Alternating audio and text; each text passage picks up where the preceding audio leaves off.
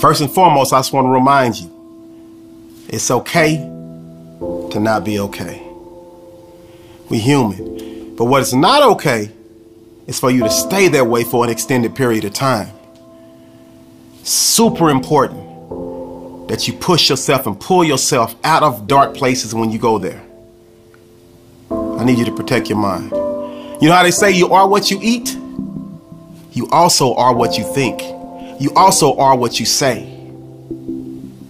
So yeah, everything is crazy around you. Everything is crazy for the entire world. And you have these negative thought processes that are attacking you left and right. I need you. I've told you this before. I need you to block out those negative inner thoughts. I need you to block out those negative inner demons. And I need you to keep your positive mindset on lock. You have to make sure that you're protecting your mind.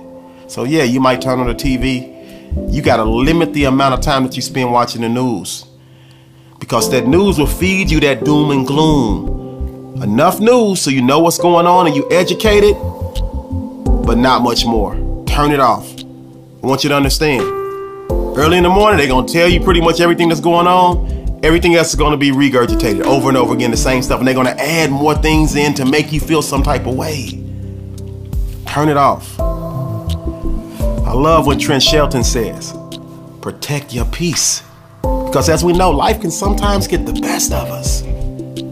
But your mind state determines your ultimate outcome. You cannot listen to everyone's opinion. I know your mama, your daddy, sister, cousin, best friend, auntie, uncle. They all got opinions on whether this thing is real or whether it's fake or what you should do or what you shouldn't do. It's imperative that you protect your spirit, protect your mind from contamination. You gotta limit the time you spend conversating and communicating with negative people. Simple as that. You also gotta feed your mind. Because you know we got a lot of downtime. So what that mean? Watching more videos, watching more TV, spending more time on social media. What are you watching? What are you feeding into your system? What are you feeding into your soul? Are we putting ourselves in a position to get better? Or are we putting ourselves in a position to be worse and not as smart as we were before this all went down?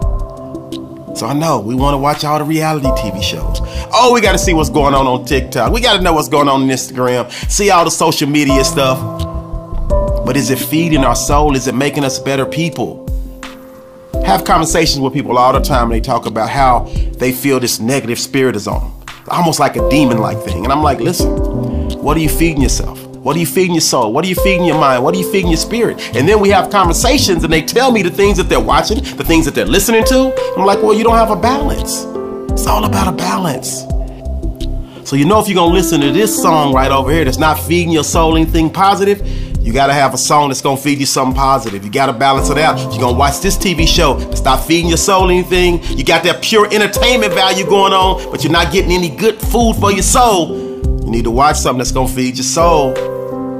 You need to have books, podcasts, webinars. There are all kind of empowering, positive things that you can listen to, that you can watch, that you can read, that will make you whole inside, that will help fulfill you. I'm not telling you to cut out all the ignorance cold turkey because, hey, sometimes that ignorance, we get a lot of enjoyment and entertainment out of watching some things that may not be the healthiest for our mind. I'm just saying have a balance, okay? Because if that's all you're feeding yourself, you are what you eat, you are what you watch, you are what you read. So make sure that you are protecting your mind, okay? And make sure that you're feeding your mind with things that are gonna make you a better person, because you know our ultimate goal is to come out of this situation better than we went into it. We don't want to slip into anxiety.